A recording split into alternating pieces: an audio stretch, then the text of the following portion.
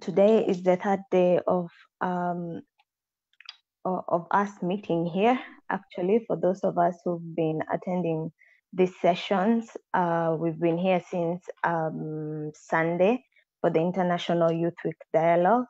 And at the moment, I think someone from Youth for SDGs should brief us on something, maybe.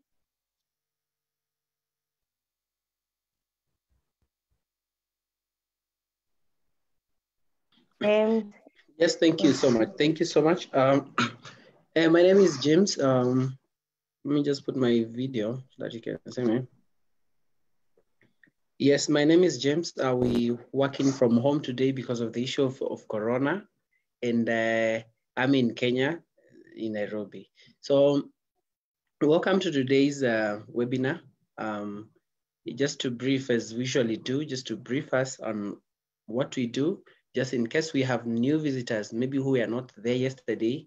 Africa for SDGs is an organization that is a youth involving, that deals with things to do with capacity development, to train young people on leadership and the sustainable development goals.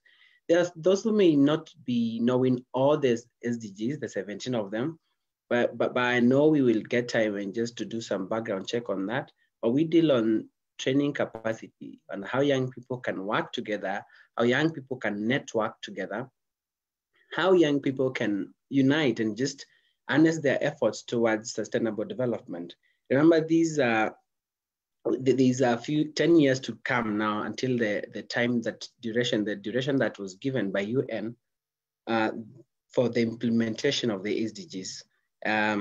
Many SDGs, many young people do not know the SDGs. So if we're here as youth involving organization or leaders or young leaders, let us see how we can encourage young people, train them to know the SDGs and how they can use them to do programs back at home, back at the communities. And just to share briefly, allow me just share something here about us, just a small thing. Because I have like 10 minutes to do that. Let me just do that in a few minutes. Give me a few minutes.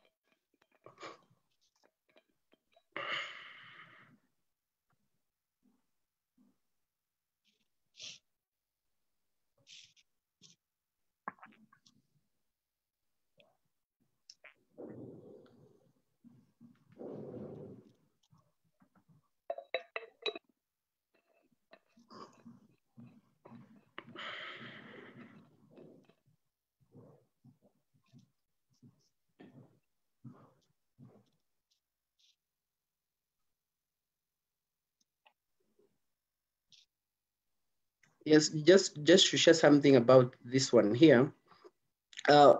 We are a youth involving organization. Allow me just go to this page here on page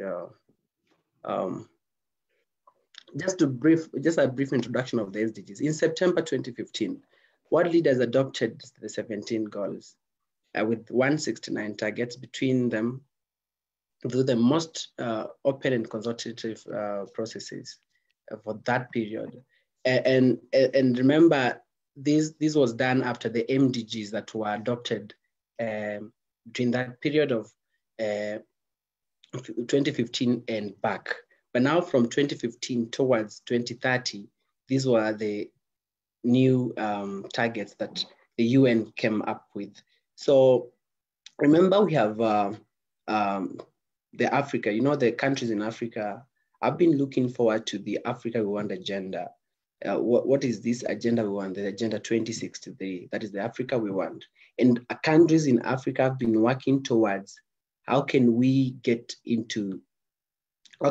make sure we streamline the development programs, annual plans, ADPs towards development that fit into the UN agenda in terms of SDGs. So just to look into what we do as an organization, we build youth capacity to learn and research. Paris, are you there? Yes, I am. Interrupted, kind of. Okay, yeah, we build youth capacity to learn and research on SDGs in order to engage effectively on global affairs locally through trainings for knowledge, skills, and attitude transformation. Other than that, we still have issues to do with, let me go to this one here, for youth to actively engage on SDGs processes in terms of implementation, then we have to encourage them for public engagement, public action, and innovation.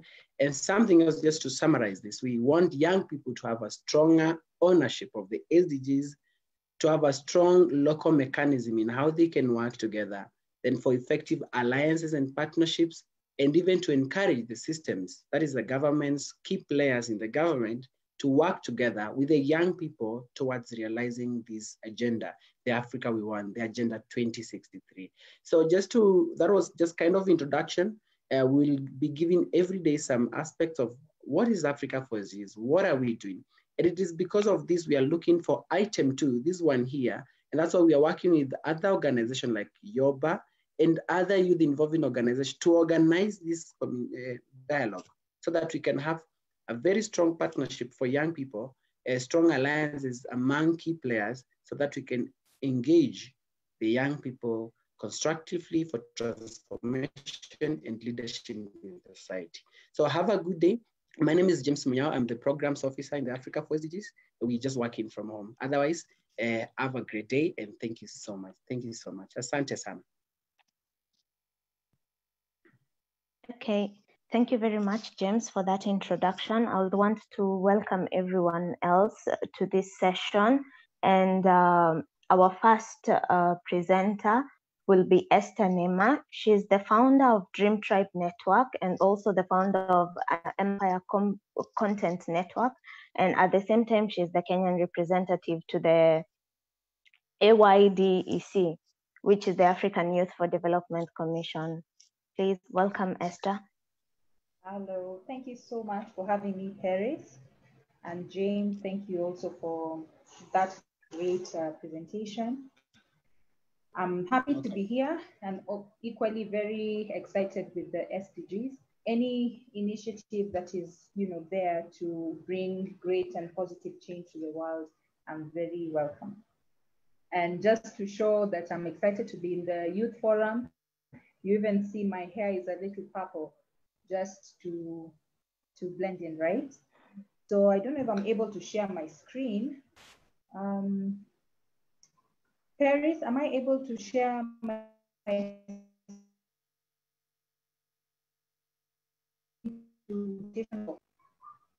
Allow me just activate that in a few minutes, okay?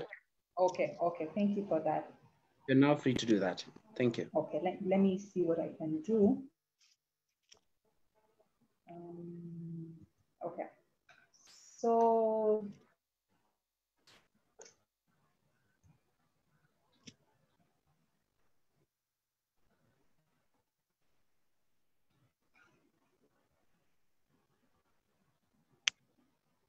how to harness entrepreneurship. That was the main subject. Are you seeing the screen properly? Yes. Okay. So how to harness entrepreneurship? Since Paris has already introduced me, I'm going to skip the slide for introduction. So one of my greatest quotes that I have personally really loved and have taken as one of my many mantras is the statement of sometimes it falls upon the generation to be great, and you can be that generation. And I don't know whether you all, agree with me that we have had no choice but to be great in our generation and in our time, considering some of the challenges that we have had as a people, as young people in this time and age. We have actually been faced with unemployment because we are also really many. We have been faced with depression for those who have had mental health issues. There has been so many challenges that has forced us to become even more innovative, because challenges or the Great Depression is actually where great innovations actually come from. So being great for this generation has not been a choice. I'm sure each of you knows a CEO or two who is under 30, isn't it? Everyone has a company of their own. You know, everyone is something great.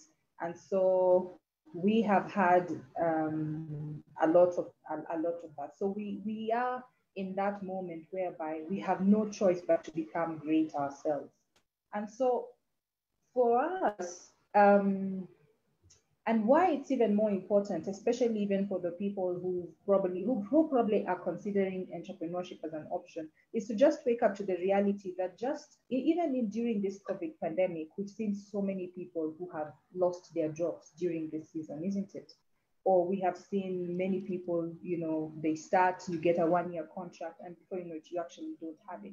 So entrepreneurship then for that person, for the person who survives this moment, are the people who usually they either have a side hustle or they have other things that they usually do with their time, and they have businesses or something that they do. So for them, for us, it's not something that it's always a choice. It's something that it's almost inevitable. The population is growing. The people who are leaving jobs, who are leaving high school, who are leaving university, everyone is looking out to get a job, and no one is hoping to create a solution. So it's equally inevitable. We have the generation that thinks for the future and says we do need to start companies, not just for ourselves, but companies that will outlive us and employ the future generation, isn't it? Third, those people who we were always waiting and hoping that people will retire, or as life takes its course, that people will advance to another life and we will be filling those positions. Even our life expectancy is really, really high. So by the time you're 55, you probably have another 40 years to live. So you still want to be engaged, you still want to be working. So we are having people, not just young people, who have to get into entrepreneurship and start businesses of their own. And so this is not necessarily a choice. It is something that we have to actually consider as a people. In the eventuality that you get fired, your job becomes redundant. What can I do? And so it leads us to us asking ourselves, how can we be the solution? Constantly when we are talking about young people, we are constantly being referred to as minority, like you're a problem. But this is actually the greatest age where you're more energetic, you're more passionate, you're full of ideas, you're full of life, you're literally really, really huge. And so how can we as young people leave that status of being referred to as a problem to actually becoming the solution in our society, to become the people who are going to bring value into our community? So how can we be that? So the greatest question is, what do you as a young person have in your hands? And when I'm talking about hands, I'm not talking about, I think constantly when we are talking about business, we're always imagining that it has to be the Juakali sector. You have to be making baskets, you have to be making earrings. So a lot of you are probably thinking, I went to university, I don't want to sell oranges. I did catering. I did all those things. But business is more than that. We're talking about intellectual property. We are talking about young people in the world who started innovations such as Facebook. We are talking about Google. We are talking about all manner of innovation. So entrepreneurship and business is not limited to hand jobs. So it's more than what you have in your hands. Whatever it is that is a gift to you, that is something that you can give to the world, is actually something precious that can either bring you money, can bring solutions to the world. And so what do you have in your hands? So every individual, every young person does need to go through that self-analysis process. Look into yourself. What are you made of? What are your talents? Is it singing? Is it dancing? Is it that basketry and weaving? Is it selling? What are you good at, and what do you have that you can actually give as a gift to the world? And that's the key to even deciding what business you want to get into. What do you already have? A lot of people say, I don't have capital, I don't have money to start a business. But you see, like even Dream Tribe Network Africa, didn't really need finances personally. I just needed my laptop. I just needed that, you know. A lot of times, all you need is just yourself. All you need is you as the person who has gone through the journeys of your life to be able to start whatever initiative. And there was also a question of what businesses can we actually start? There are many. In our time and in our age, we can always discover. So go through that self-analysis. Go through your journey from primary. What have people praised you for? What do you like to do? What do you enjoy to do? What do you naturally want to give to the world? And then go ahead and do it. So how then do you describe an entrepreneur? Because I know a lot of people are thinking, I'm not in that category. There are specific people who are supposed to be entrepreneurs. And I think that's where a lot of people now, you feel, okay, maybe someone has trekked for like 5 years, they can't get a job, but they're like, no, me, I'm not an entrepreneur. I'm not supposed to do business. But an entrepreneurship is the process of creating or extracting value, you know, being able to provide value in a situation. That's the simplest definition that I could get online. Being able to solve a problem or being able to see the potential of something and what it could actually become. That is something all of us are able to do. We are able to create value because an entrepreneur is a person who creates value. And each of us has something valuable to give. No one has nothing. Everyone is packaged with a gift to give. And so when you go through your whole self-analysis, you're able to discover, who am I? What am I needing? For me, I realized my, my love for Facebook, my ability to just post and share content is actually something that can be valuable to other people. And so I offer a lot of that. And hence the Dream Tribe platform, which is also on a group and on Facebook, is actually becoming a community thanks to that ability for me to make noise. If I didn't go through that self-analysis, I would never have known what I could possibly become, isn't it? So everyone can be an entrepreneur. Anyone can actually be an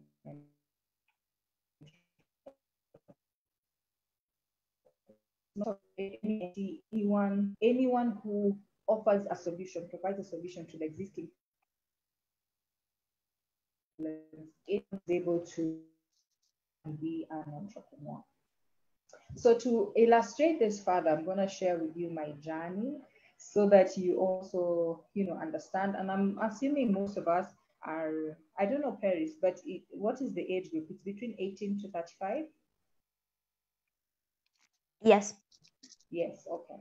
So that is the age group. Oh, that's the age group. Okay, so we are all peers. Though me, I'm about to leave.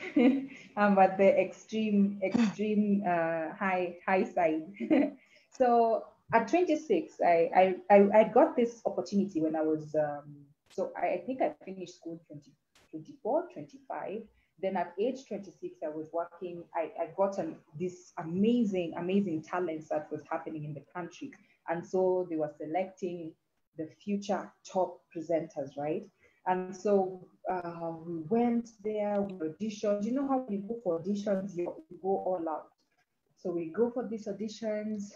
Many people, they went across all the universities, and then we were selected the 7th. So of course, you really feel good. You know, at that age, you actually feel you're the next big thing. You're so excited.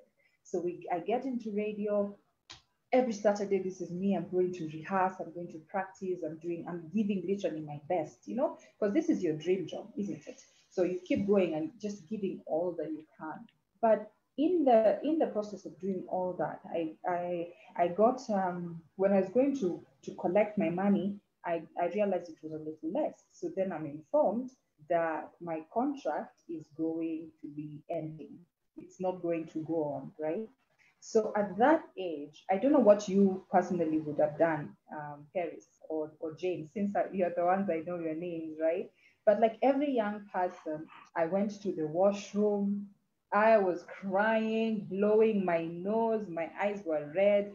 Going back to the seat, I was just looking miserable and frustrated. You actually feel like your life is over. And I'm like, you mean I'm not going to be famous? That's it. This is just how the dream ends and it's over. And so I remember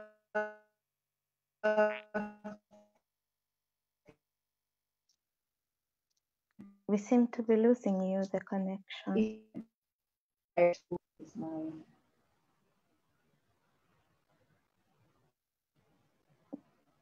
Are you hearing me now?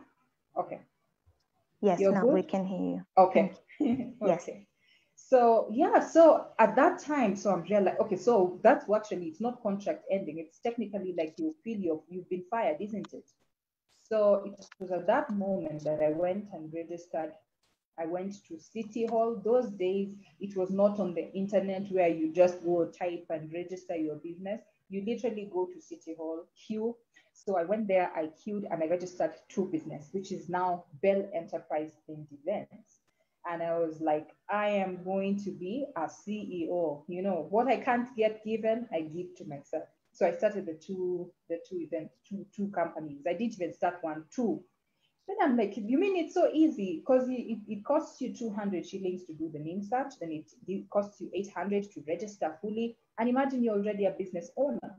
So I even bought a book that's going to show me how to run a business, which I did. It said, launch your event and make a big deal out of it. I launched it. So I did a party. I did a party to launch my future. So, and people were so fascinated, they were so excited. Then I did the first event, and the event was to target 60 people. Watch now on the day of the event. Closer to the day of the event, I'm seeing only 10 people have registered, isn't it? You know, first you've been talking really overconfident, sharing how you're the future. Then you have 10 people to attend the event, you had targeted 60. So it's the first moment you feel crushed, you feel frustrated. You guys are, some of you are entrepreneurs, so you understand what that means, isn't it? So I realized, okay, so I called my friend and I'm like, bring the population of people who now came to the event for free. So I had made a lot in my first attempt. But so it's been a journey of rising, falling, rising, falling. But one thing that entrepreneurship does to a person is who it makes you eventually. In the falling, in the rising. You know, from the time of the first job where I was crying all over the place when I'm told you cannot get through, all of you who have been entrepreneurs know how many people you talk to and how many say no, and the few who say yes. And when you just have that one victory, you shout like, I don't know, like you're just always victorious. And so what entrepreneurship does to you as a young person when you choose to take that path is amazing. Like you learn to treat, and I love this quote so much, is you learn to treat failure and success both as imposters. You know, they are just visitors. You will fail, you'll succeed sometimes, but all of them are just visitors. So they're just passing experiences of what they do to you. So be an entrepreneur, one, because of who you become as a person. Whether you're in employment, whether you're wherever you are, become the person who provides value and creates solutions, risks being rejected sometimes, so that you become the best version of yourself. Who you become in the process of entrepreneurship is one of the most amazing things. You remove yourself from that statistics of the problem. You know, you do not want that all the time you're appearing, people are like, oh, here is my daughter, she's jobless.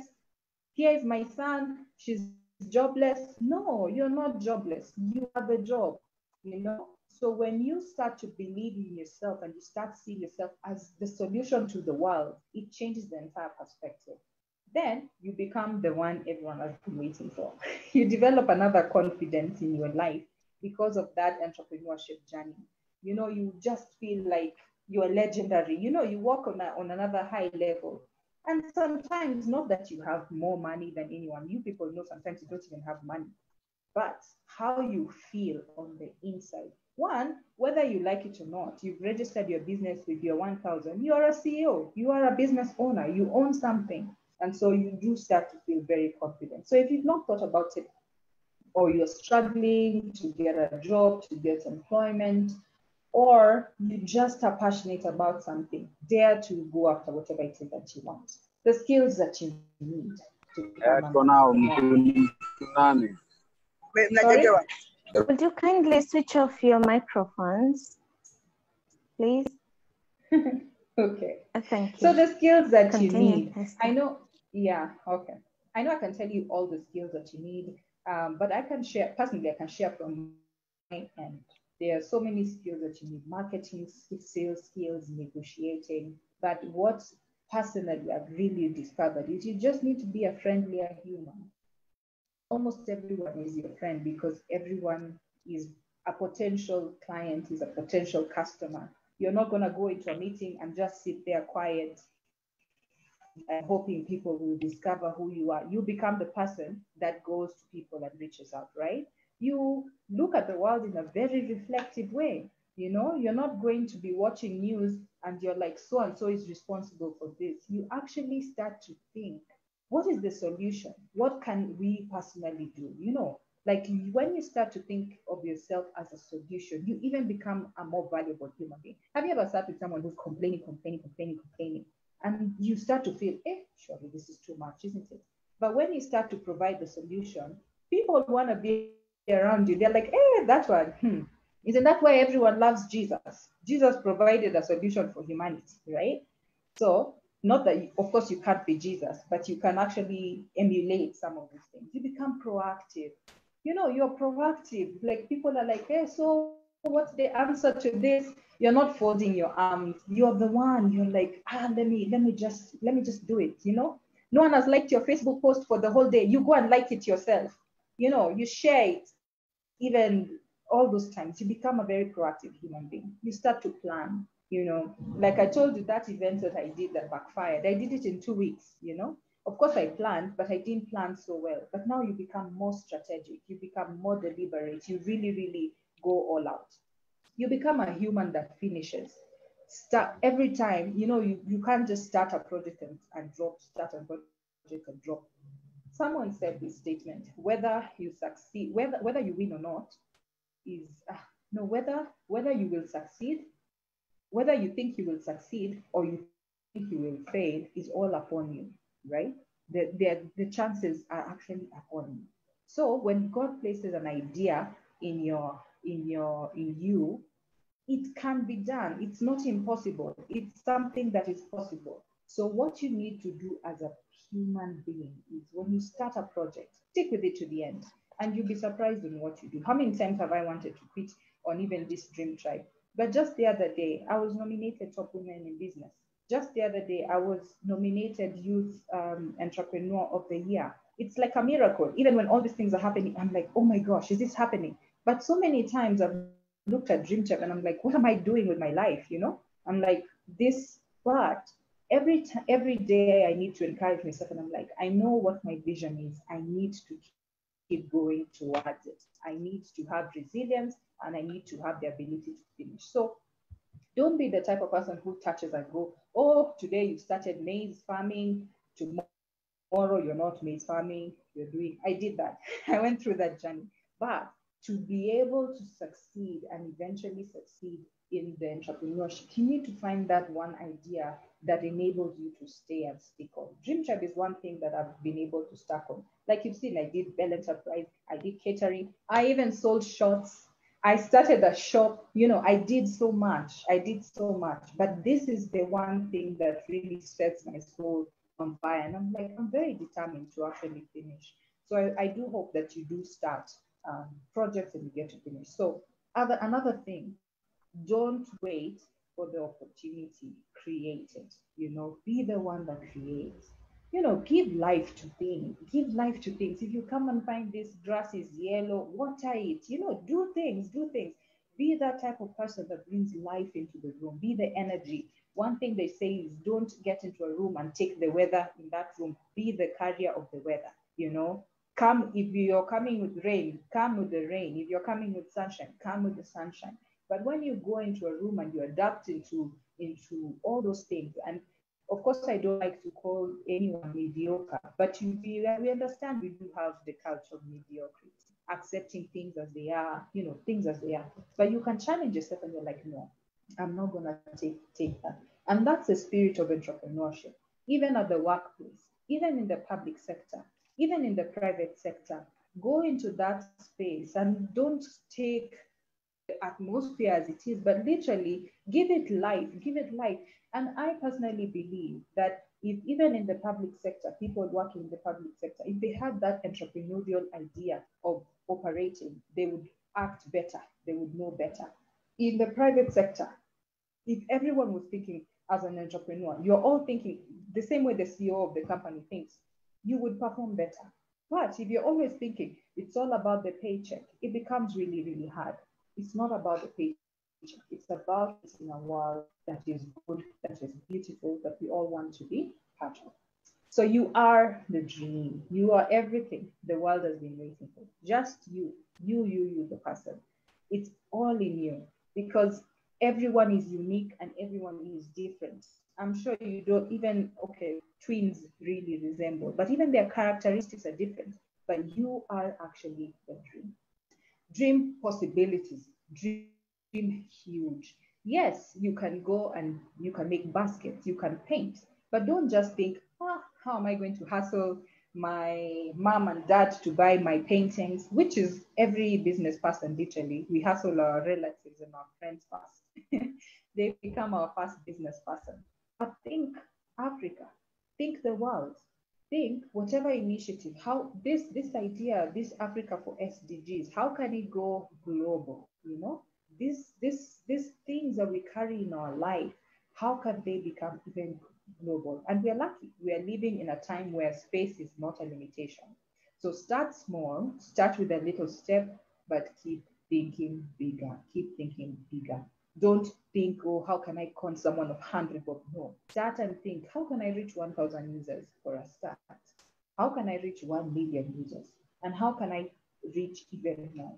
You know, because you're becoming employers. You're becoming the next employers. You don't just want it to stick to employing myself, then just one person or two people. What if it could have 1,000 people being employed in your company? So may we not be stuck in the hustler level. May graduate. That's a start.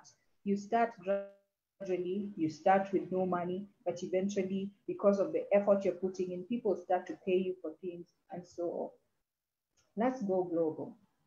How can you traverse the global space? Yeah, this is the same thing. We're in Facebook, we have Twitter, we have all this that have made us, like I said, space and time is no longer a constraint, you know? How can we correct the mistakes of the previous generation, knowing what we know now? Because we have Google right now. We can literally Google anything, you know? We can sell on social media. You know, instead of breaking each other's spirits on social media, we can use that to sell our continent and say, this is what we have, guys. Come and you know, be part of our tourism, you know. So these are the activities that you know that which have some of them have already talked about. How can you discover a new way that it can be done? You know, you remember when there was quail eggs and everyone was selling quails, you know, or there's this new idea and everyone starts to do. It is good to yes do things that work, but constantly ask yourself, is there a way that is more efficient, faster? You know, how best can I actually do it? And there's something called, and I'm sure you probably have seen it, design thinking, whereby you literally sit with a group of your 10 friends or 5 friends. In case you don't know, I can offer to actually show you. You actually sit there and brainstorm and come up with an idea of how things can be done better. And when you come together and brainstorm and really, really think outside the box, you come up with something extraordinary that none of you would have been able to come up with this. So think of new ways. You're like, young people are unemployed. How can more young people get opportunities? Industries in the country are closed. How can this be helped? You know, so you are allowing your mind to sit there and think of even greater ways into which you're doing. And that's what the companies in the West are about. They really think outside the usualness of how things happen. How can it be out of the box? Allow yourself into the journey of discovery. Entrepreneurship is about discovery. It's not easy. It's not easy, but it's exciting. and who you become in the process. Allow yourself to discover and to learn in the process. The younger you start, the better, because then you have a chance to explore. You don't have liabilities, you don't have as much stress. You can still do it together with your job on the weekends. With your computer, you can still do as much as possible wherever you are. Because equally, we're not telling people quit your jobs, because also that's another trend that people actually have. People just leave and like, bye all, I'm going to be my own boss. Be your own boss. And then you're realizing it may take long before revenue starts to check in. And then you start now being depressed. Then you start being sad. Then your CV does not have any experience. Personally, what I have had to do is I've had a lot of volunteer opportunities. I've volunteered, and that's why you'll see in my CV. There's at some point it was like 22 pages. I was a perennial volunteer. But it's not about, because I always say there's nothing wrong with being an employee. You're advancing the cause of humanity equally. The beauty of being employed is you have apprenticeship. You learn on the job. You have seniors, like people in their 50s, who you watch every day and you're able to learn from. But should you not have the opportunity to have that, then you have to learn on the streets. There's nothing so wrong with any of the ways, because the street is also a very good teacher, but equally don't look down on employment. Personally, I still take employment opportunities, I still work, I'm able to do either or, right? So don't, when every time you're tempted to say something like someone should, replace that someone with I, right? Anytime you want to say something like someone should, you know how like you'd be in a house and then someone be like, someone should wash the dishes. Who is someone? Someone is yourself. Every time you want to say someone should, replace that with I. Become, your ears and eyes should be open to the concerns of the society. Be concerned with, how do things happen? How do these people be? Is there something that I can do? They always say, if you're the 1% of the lucky few, which I believe more, considering that we are able to Zoom even now, and there are people who Zoom is not even an option, even in this lockdown, right? If you're the 1% that is lucky, ask yourself, what can I do towards humanity? Because you're lucky, you're blessed. You've gone to college, you've gone to university. Do you know there are people by class 8, they fellow. There are people by form 4, they fellow. So just to develop that, become the eyes and ears of the society, to just be able to see and to observe some of these things. And are you offering yourself as a solution? That we've already talked. You're the solution, you're not the project. Be self-respecting enough to not allow yourself to be the statistic. After a year, people are busy making me a prayer request. I need to change. I need to say, hey, okay, you know what? Let me go register, because it's 200 to name such, I think, and 800 to register. Think of something. Because in this world, you are the job. That's why they say you're the human resource. You are a working money. You're the one who is working money. You're the one who is being hired into the company to bring that company money. So that which you're offering, you can even consult. I consult for public relations. And actually, looking at it, when you're doing business, you can actually potentially make more money than you do in the employment world. It's just that you're working 24/7, and people don't really enjoy to work all the time. But equally, you could have dry season. So it's one of those. So really, really don't, when you find yourself in that situation, you have no work, don't be depressed. Suicide is not an option, because I know some people have actually committed suicide. Because I'm like, you have a PhD, you're not getting a job. You get feedback like you're overqualified. Do you know being overqualified is such a wonderful thing? You are working money. So go and just allow yourself, believe in yourself, think of yourself, you and Bill Gates are actually equal. And it's fact, you are. He's not really any more different. You are. Just that he's committed to a certain discipline, behavior, mindset, and that is why he becomes ahead of you. But at the end of the day, even the most people you perceive as intelligent, they're actually just disciplined. The people who used to be number one in class, they just used to read.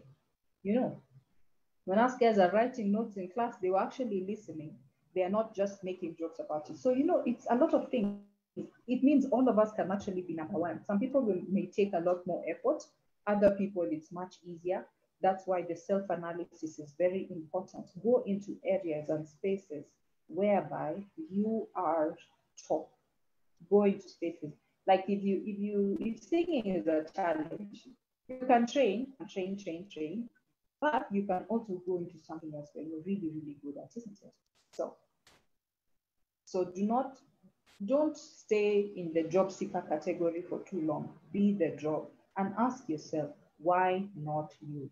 Because it could actually be you who is going to be the one person who employs 1,000 people. Why not you anyway? Why not you? You get, yeah. So how do you choose the business, right? You want to do business, you've been tortured. Motivational speakers have told you, you can do it, So what do you do?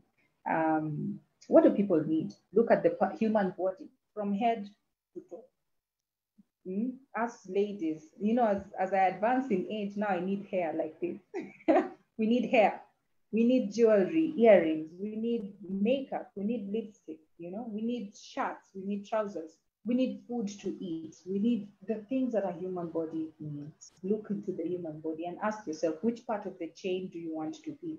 Do you want to be the producer, producing, unalima?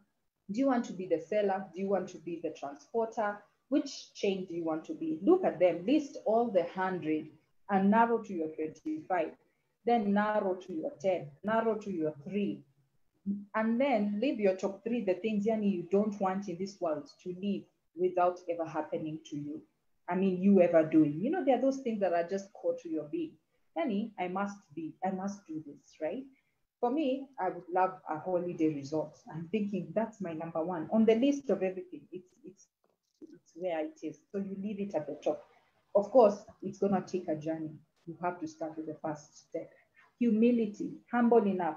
Like for me, it took such humility to do catering, to sell food, or to sell shorts to my friends, to carry my bag of clothes to sell shorts and convince my friends to buy.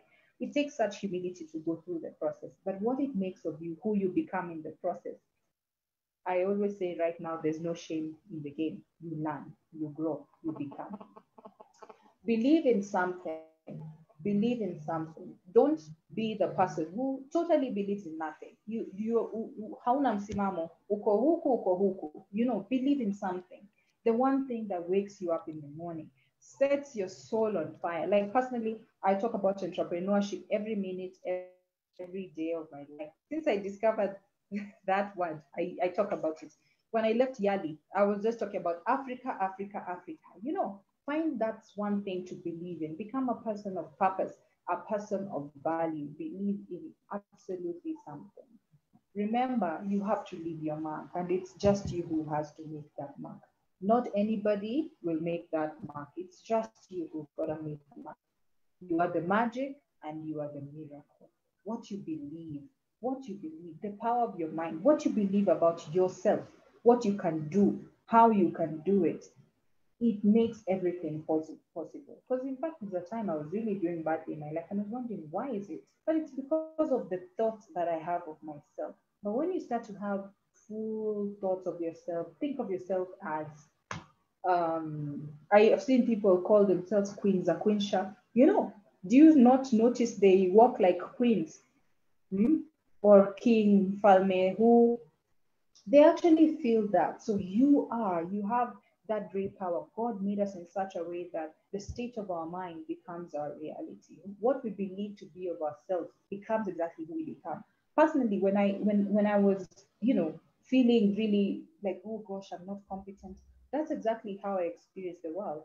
But when I started to feel differently, when I started to feel I'm above this, I am better than this, I would start to experience a totally different world. And so can you. If you're feeling down right now, if you're feeling, like I can't do this, start believing that you can, you can, you can, you can, you can. Develop an I can attitude. In my room, I had all those small words, quotes of encouragement. I put them all around my room at that time when I was just, trying to lift my spirits. I would have all those, and I would wake up in the morning and it tells you, do not release it until it's world class. So I would drop all my joker behavior and ensure that I do something really, really amazing. I would be surprised in a few years of what I was actually eventually becoming. Because think about it, when I was in uni, yes, I was doing well, but the only award I left with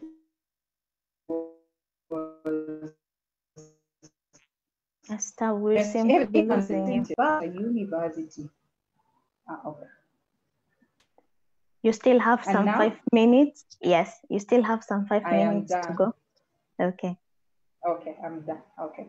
So, actually, even as I close, I don't think that self-employment is a choice anymore for a lot of people, especially if you want to find meaningful work. You do need to find a way to create something outside of the everydayness of your routine. Personally, do that which you are employed to do. Work very hard and be very diligent at it, because those are the things that actually accumulate and get you better results in future. Work really hard. But equally, what is it that is in you that is yours are you thinking of? You may be lucky you're employed in a place that allows you to become the best version of yourself, but if not, create, create, create. Inevitable, many of us could be the people who have potential. And so we have to ensure that in our life, our potential is discovered.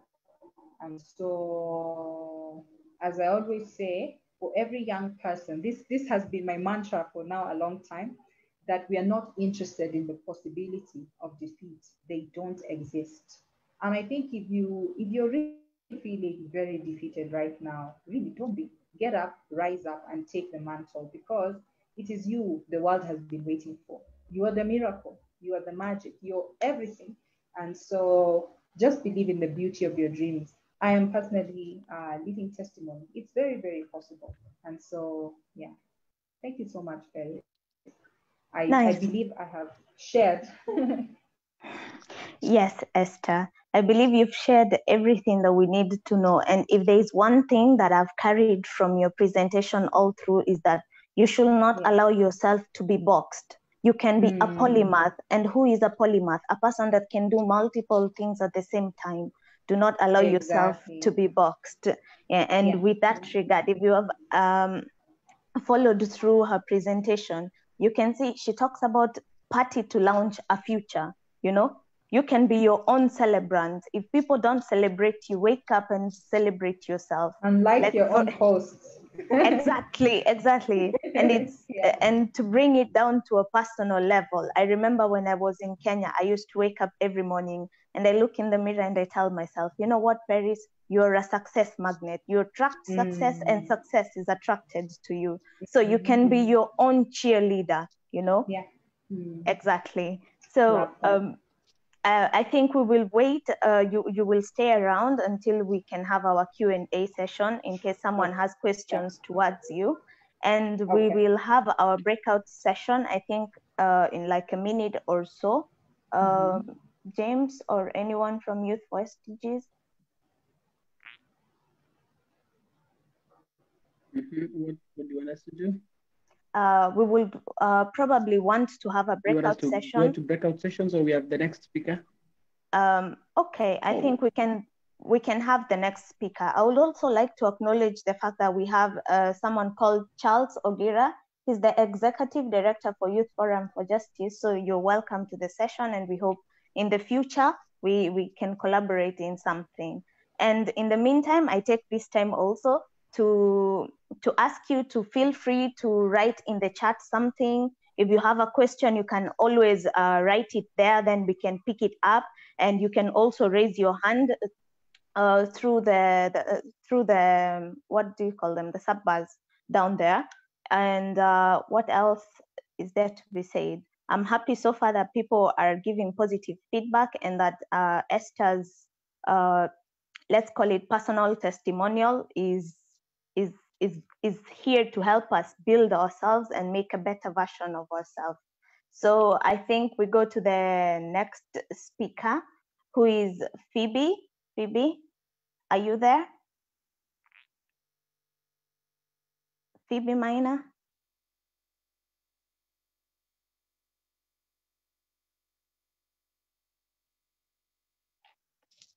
Is Phoebe there with us?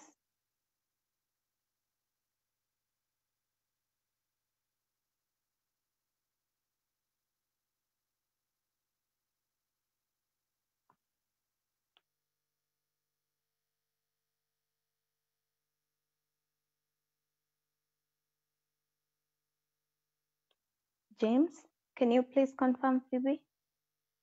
I think she's not around for now. So maybe Esther can continue as we come up with the breakout sessions. Then after that, maybe Phoebe will be back and she'll be able to proceed. Okay, perfect. So I Yes, think Esther can continue. Okay, so anyone who has questions or something you would want to ask Esther?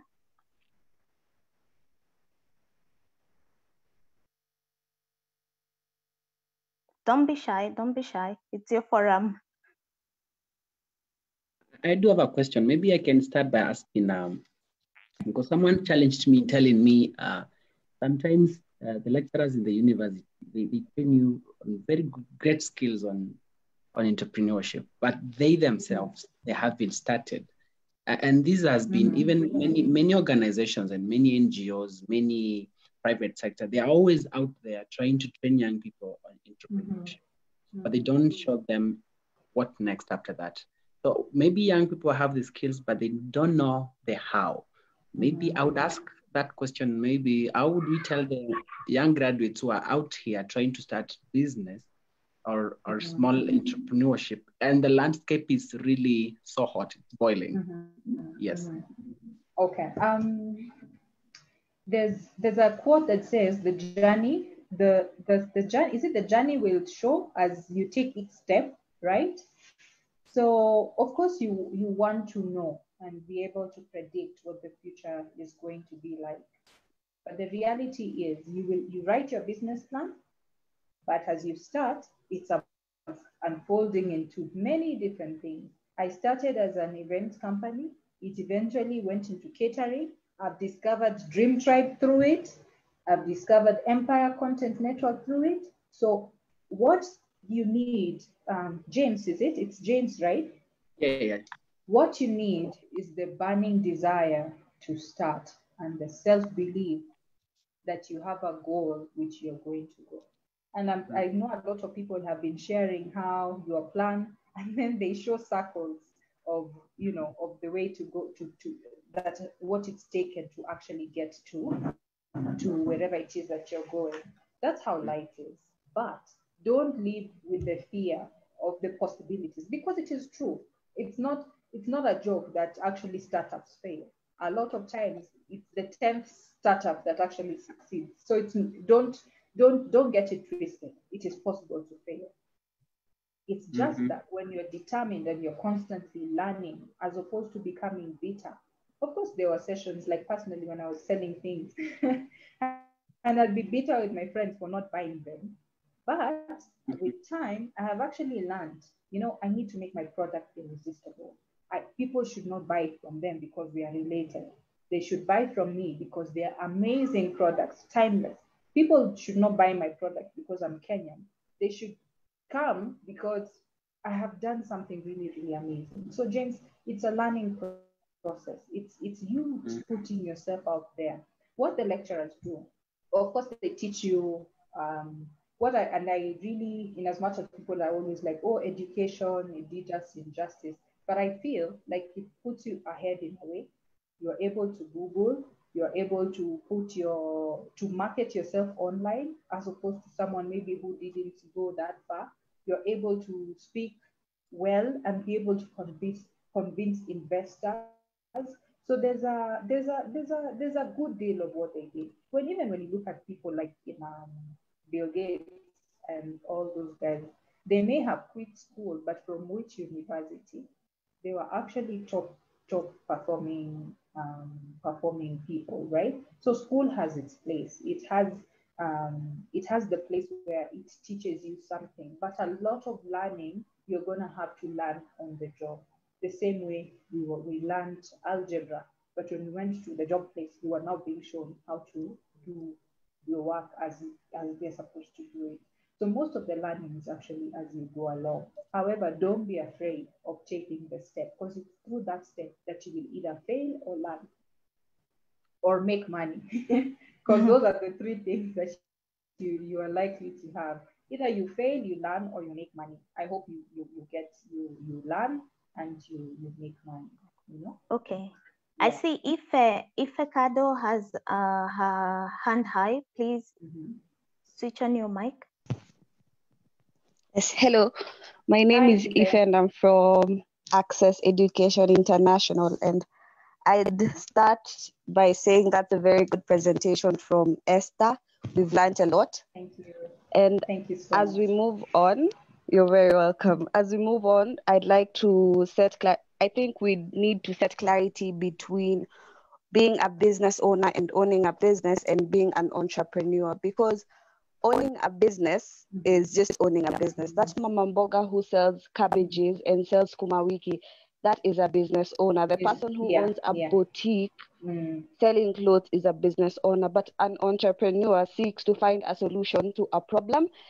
And when you're finding the solution, you need to be innovative about it. So when we're using examples, maybe we won't use examples relating to owning a business. I like when you said that everyone was selling quail eggs. We can say those are business owners. You as an entrepreneur, you need to ask yourself, where is the gap? These people are selling quail eggs. What can I do to sell them better in a way that has not been done before? Exactly. So that is the comment that I like to make. Thank you, Ife. Thank you so much for highlighting that, because a lot of times there's a lot of confusion. Everyone is now an entrepreneur, but actually entrepreneurship is bringing what's the new value? What are you bringing now to the table that has not been there before? Yeah, so that's very accurate. Yeah, and I think I could add something with regards to entrepreneurship. You notice that we have different kind of entrepreneurs, and for this session, on what Phoebe was to talk about, we were to also talk about the social impact entrepreneurs. And for instance, you could pay reference to someone like Mohamed Yunus. He was a Nobel Peace Prize winner of I think 2006. And he won the Nobel for being a social entrepreneur by creating the Grameen Bank in Bangladesh, which was basically fueled by the belief that credit is a fundamental human right. And what he did is that he engineered the culture of microfinance in the sense of investing in people that banks and other financial institutions did not deem fit to give credit. And from that, he was able to give rise to so many different entrepreneurs. Another example back home, someone like Wangari Maathai, through the Greenbelt movement, what did she do? She was able to create employment, but what kind of employment was being given out there to the youth? It was a sustainable kind of platform whereby people will plant trees and sell to the Greenbelt movement, and then they will in turn plant these trees. So what were they doing? They were unconsciously creating awareness of climate change and all these other things. So there are different avenues in which you can foster entrepreneurship.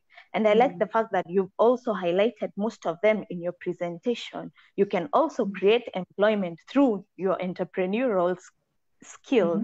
So it's quite a broad field, in my opinion. I can see, yes. Maybe, I can see there are several questions for you on the chat. And one of the questions is from Mr. Mwakiria, and he says, yes, CEO Esther, what are some of the strategies that you used to finance your business? Personally? Yes. Okay. So for me, when I started my first event company, like I said, I was actually from a job and I was just leaving one, and I was still also working part-time as a presenter on KBC, because I also did media. I still went on to do media in as much as I had that first heartbreak. So what I personally looked, because I've tried there's many ways that I've seen other peers take, like applying for funding, which a lot of other people have gotten, but personally, I've never been able to access any of that funding. There's the other time, of course, family really invests a lot heavily in a lot of the stuff they did. For me personally, my mother, some of my catering equipment, I bought half and she almost added more. Then other funding, mostly it's from my own personal consultancies. And that's why I was saying the scale part is very important, whereby, because you realize a lot of entrepreneurs don't just do one thing. You discover the real meaning of multiple sources of income. So if you see me one day, I'm acting there in Papa Shirandula, it's because I've discovered before this catches on, I'm gonna be doing XYZ. The other thing that I noticed other people who now really ended up being frustrated is whereby you have this dream and you believe in it. And there's nothing wrong with believing in anything because they can happen. Me, I don't underestimate the power of dreams. Like Martin Luther, when he was dreaming about Africa and Africans and white people, how they will merge and become one. It was just an imagination, but it was not possible at that time. But it did happen, right? However, sometimes your dream may take long to catch on, or maybe it's not the time for that dream. And so you cannot close every other door just for this dream, you know? In as much as abroad they're always like, oh me, I didn't do anything, I just focused on my comedy, I slept in the car. They are sleeping in a car. You know, in Africa, if you don't have money, even the car you might not have it, isn't it?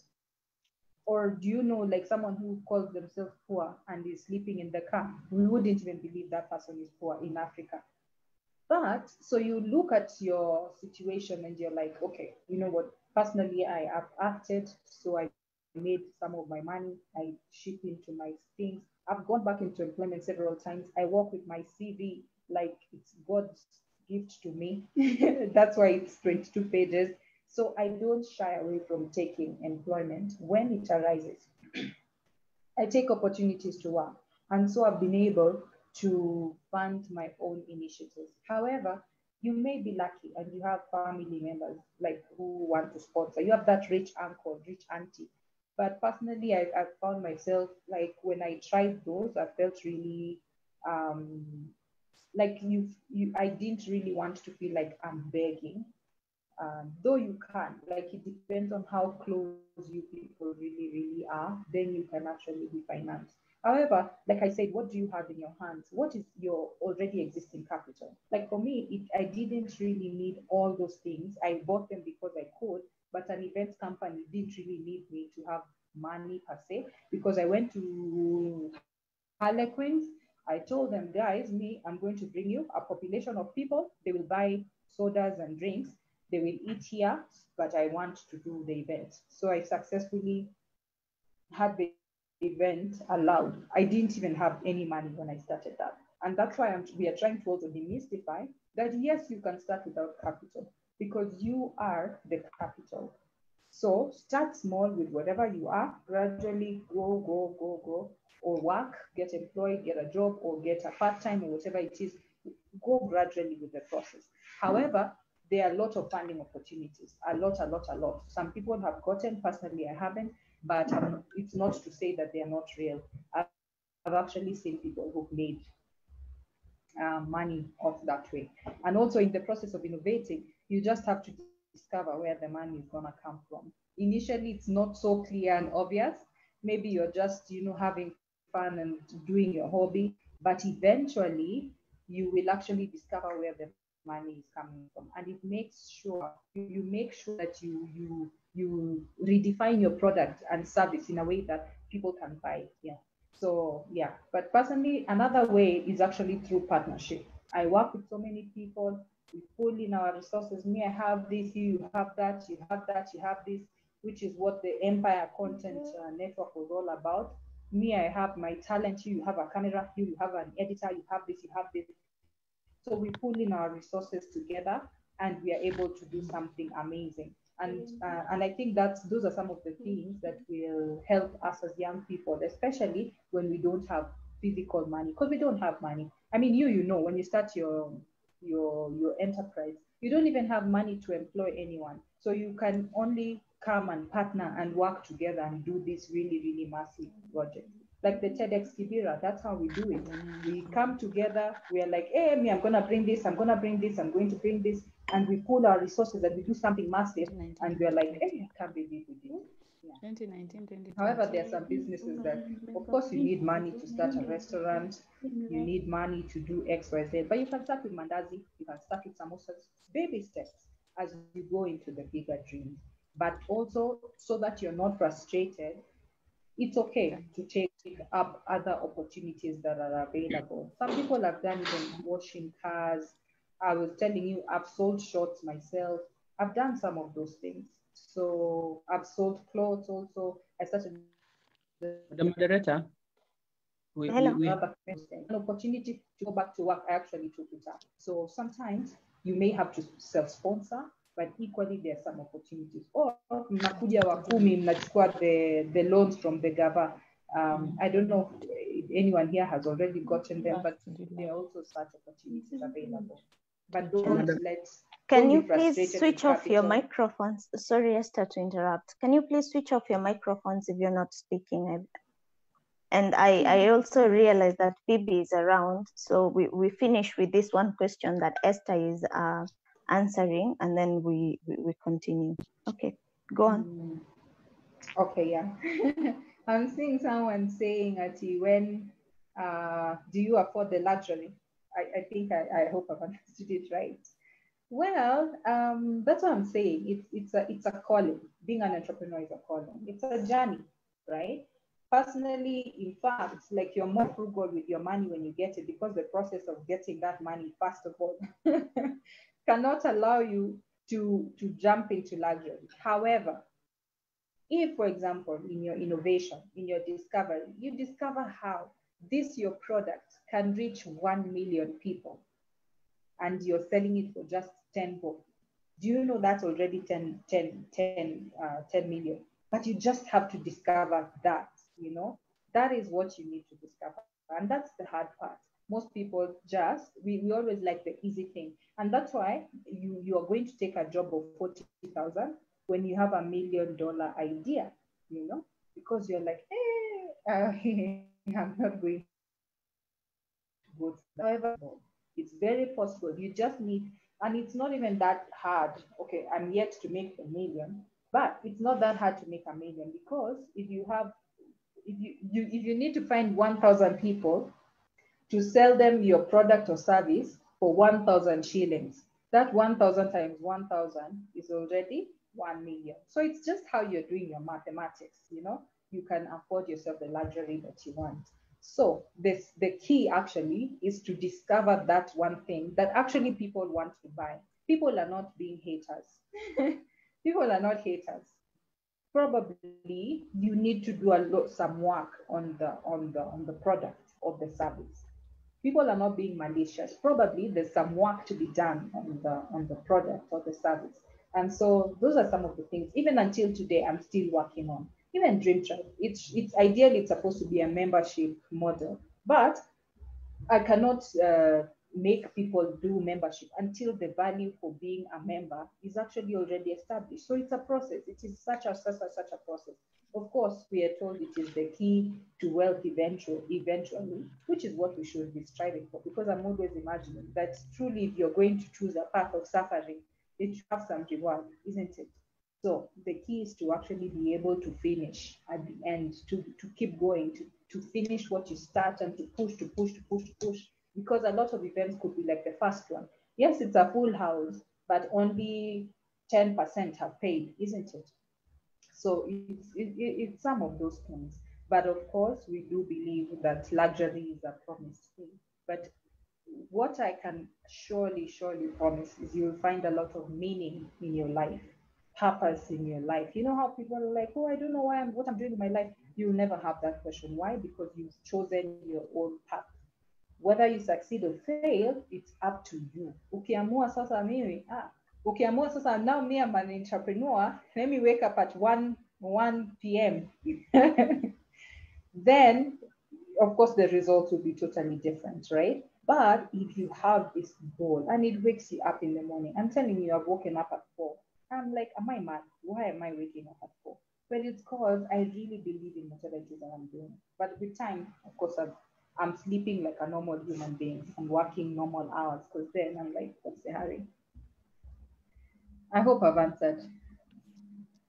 But I'm fairly comfortable. Yes, I think you have answered most of the questions. And in case there are more questions, I think we will share with you with time. I think now I can introduce our next speaker, and then we'll take more questions later on. Our next speaker is Phoebe Minor. She's a social impact professional in entrepreneurship, and she's also a winner of the African Role Model Award during the 63rd session of the UN Commission on the Status of Women. And she's also a children's advocate. So Phoebe, the floor is yours.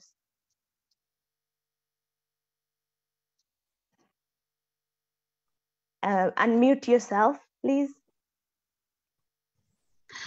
Okay, thank you so much, Paris, and every participant. I'm very excited and happy to be here. I've followed the presentation from Esther, and I was agreeing with every point she was making because it resonates with me and also my journey in entrepreneurship. Yeah, as Paris has mentioned, I'm Phoebe, a social impact professional, an entrepreneur, a passionate advocate for children.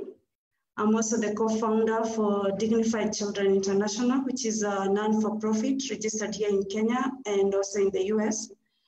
I'm also the founder of Steady Tours and Travel. I run a travel company, which I began a couple of years ago.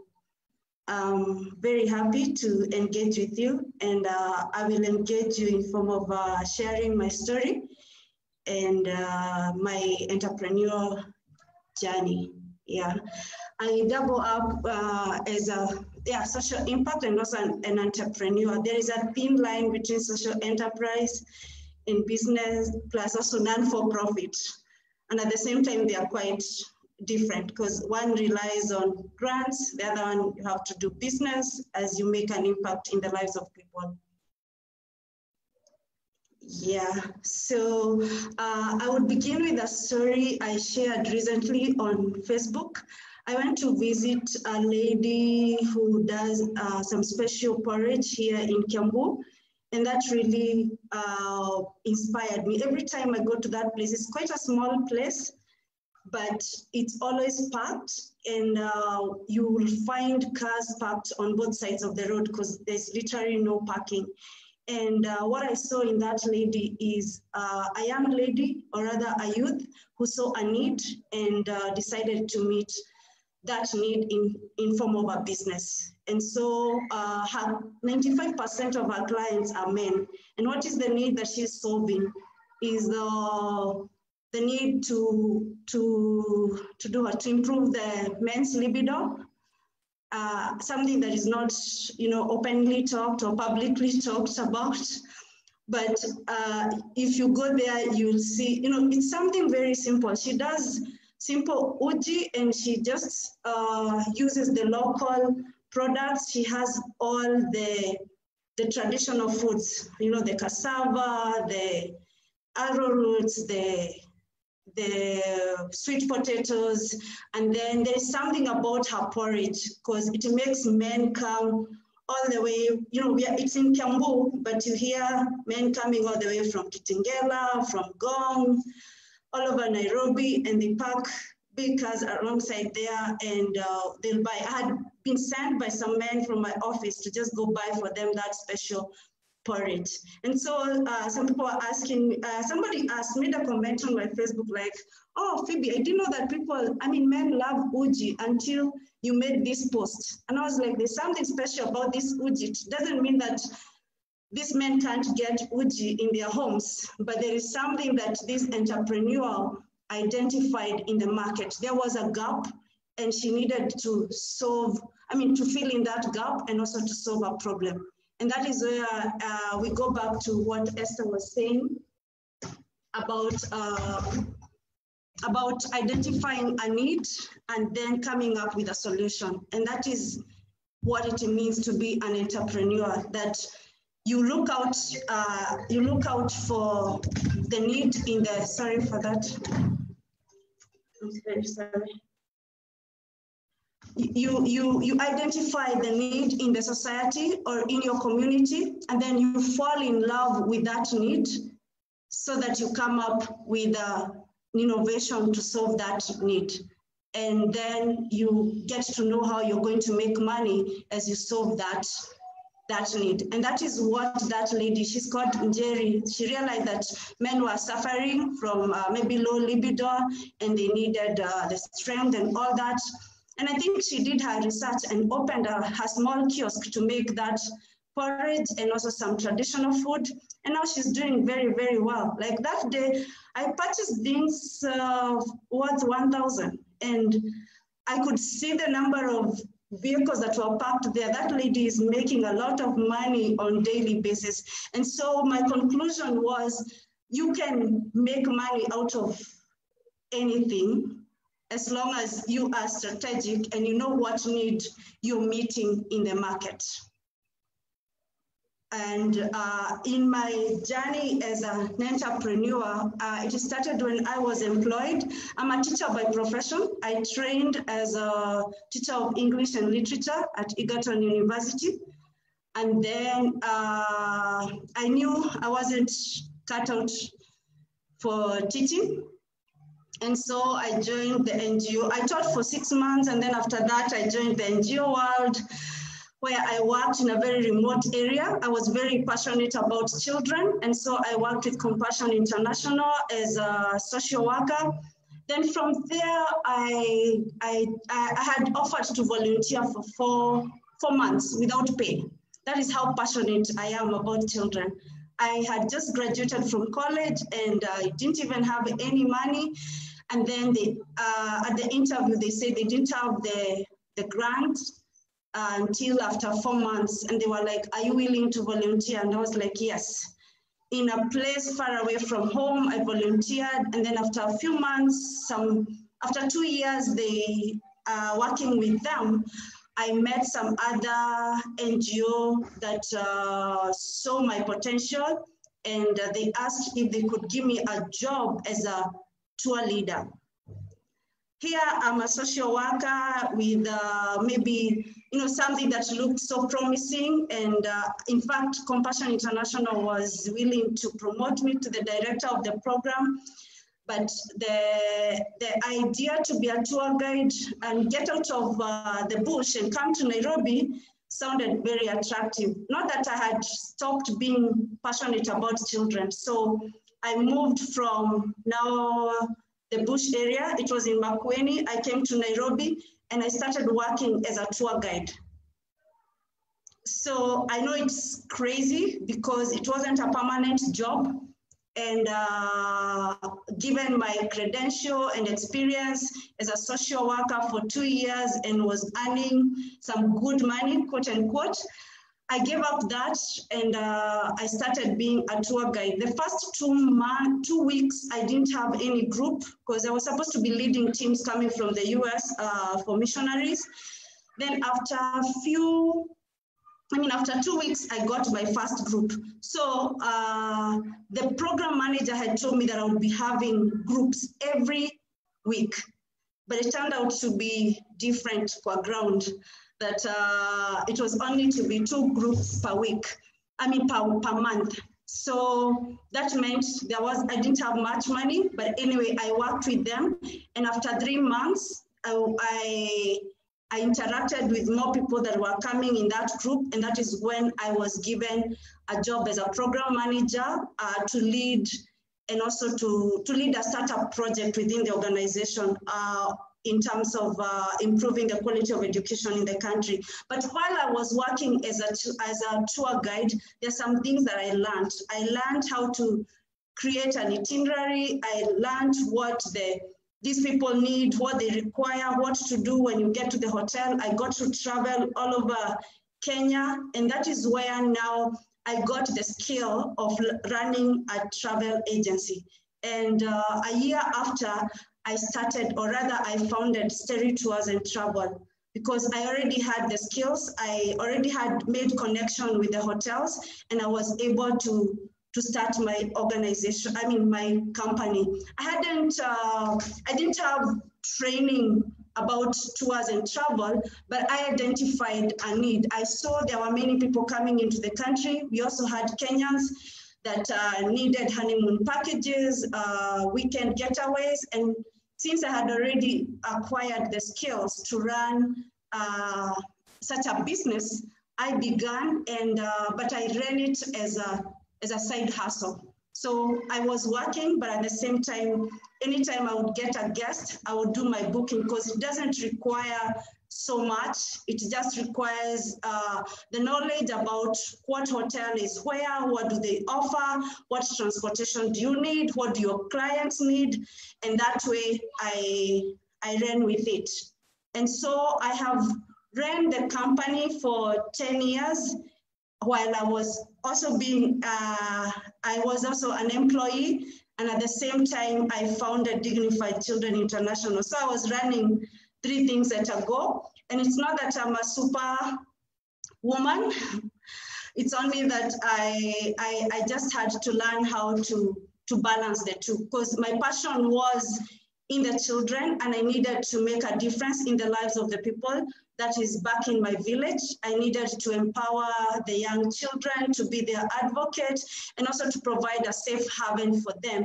But this is something that I couldn't do without money. So I needed to be employed at the same time, also run my travel business, because by then it wasn't making enough money to sustain me and also sustain the non-for-profit. So for the last 10 years, I have done those 3 things at the same time.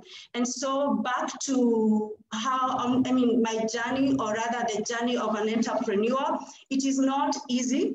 It is a tough journey, but you have to be pushed, or rather to love the need so much so that you create a solution for it.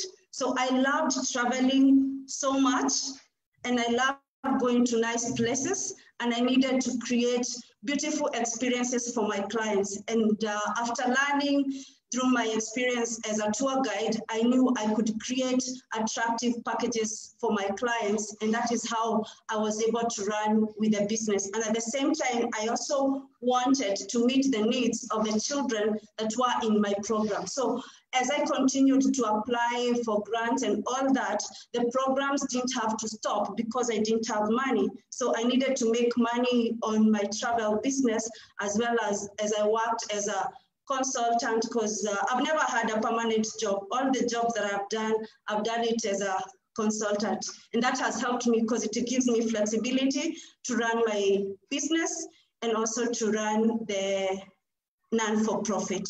And so I was to share my PowerPoint, but I thought I have said much of it, but let me just share it. Sorry. Let me share. As she shares, you can continue maybe putting in your questions as she continues with her presentations on the chat.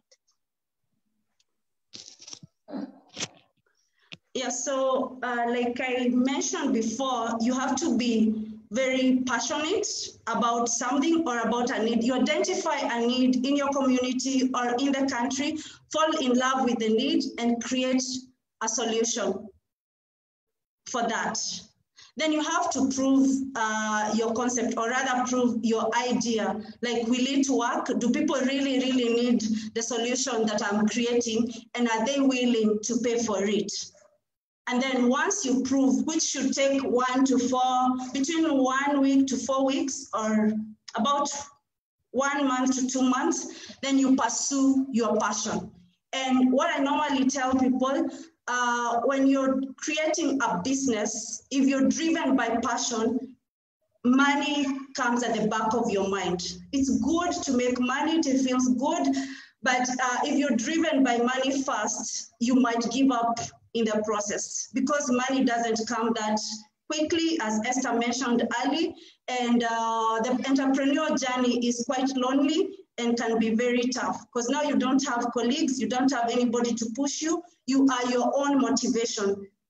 And so do you really love to solve the need so much such that it keeps you awake at night, researching on how you're going to make it better, and also getting to the people on the ground, the people who will be paying for your solution, you know, and getting them. That is where you prove the concept and asking them, if I made this special porridge, will you be willing to pay for it?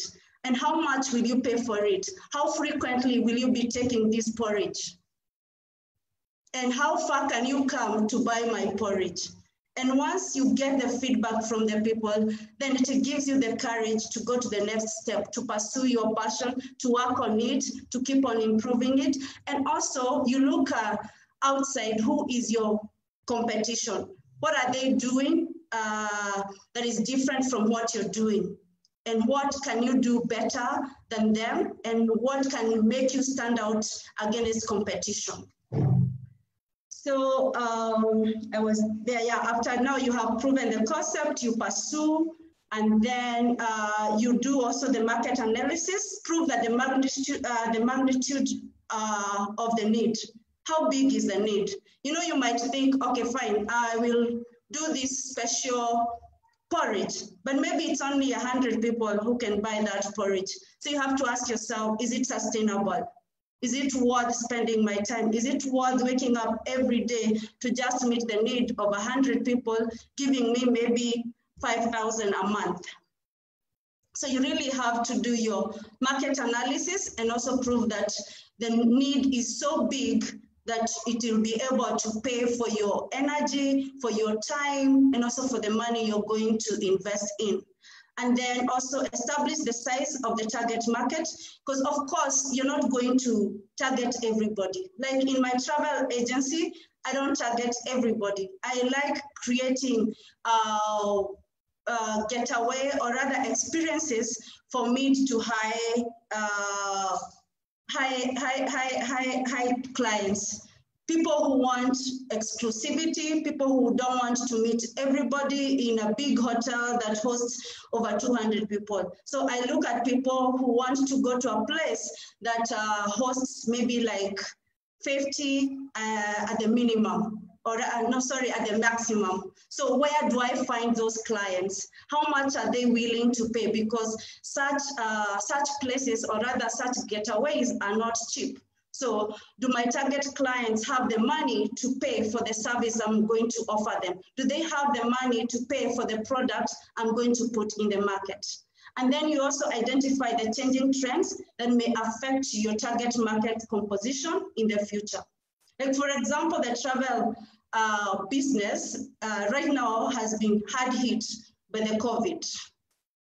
And anytime we have like elections or rather some political instability, we are the first to be hit. So I have also to think, you know, the trends and the things that may be happening in the world or in the country, how do they affect my target market? How do they affect my business? And what can I do to stay afloat during that period? Then you do your market strategy analysis, and I had mentioned define your customer, or rather profile. What are their behavior patterns? What are their beliefs? What are they currently using as a product or service? What is their income level? What is their education? Where do they shop? What influences them? Their hopes, goals, and fears. You have to really profile your clients because it's not everybody, like I mentioned before. Like for example, I'll still go back to the Uji lady. She knows hers is a clientele of men. She has really segmented her clientele. She's not targeting women. And that is why I said 95% of her clients are men. These are men. Some may be struggling with libido. Others may want to keep their libido high. Others, they want to eat healthy so that they remain strong. And I think she has established that they have the money to buy for her porridge because a cup goes for 150 shillings. So she's not targeting the men who want to pay 20 shillings or 30 shillings for a cup of porridge. So that is what we mean by profiling your customers and what are their behavior patterns, like how frequent do they need your product? And where do they shop? How do they want it packaged? How do they want it delivered to them? What influences their beliefs? So you have to look at all that. What is their education level? Do they like being addressed in English? Do they like using vernacular? You know, where do they shop? You have to think around all that so that you get to come up with a solution, or rather with a product or a service that fits your customers perfectly. And so that is what has kept me going and motivated me as I serve my clients and my customers. I wouldn't say that I've grown as big as I would want to be. I'm a work in progress. I'm on the journey to becoming this big entrepreneur, I hope so, as I solve the community needs, because I integrate the social impact in my business, because some of the people that come also to serve in the non-for-profit, I am there to give them the best experience when they come to the country. So they're not just coming to serve on the ground, they want also to experience the beauty of our country. So what will I make them feel, and what will I be selling as a social impact professional? So I have to connect solving the need in the community, and at the same time meeting the need of my clients and making them feel that I have met their need and at the cost that they are willing to give, or rather to pay for that product and that service. And that brings me to the end of my presentation. That has been my journey. I just thought I would share just a few pictures. That was me in New York last year, where I was awarded with that Africa Role Model Award. And also me at the game park with some of the clients. And yeah, that's it. Thank you. Wow, wow, wow, wow.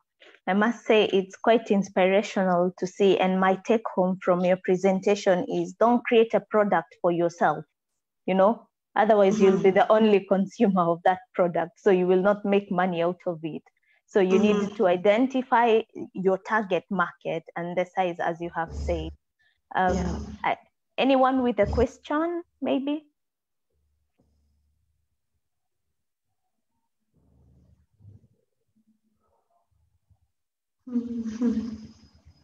On the chat? Maybe those with questions can go to the reactions and raise their hand.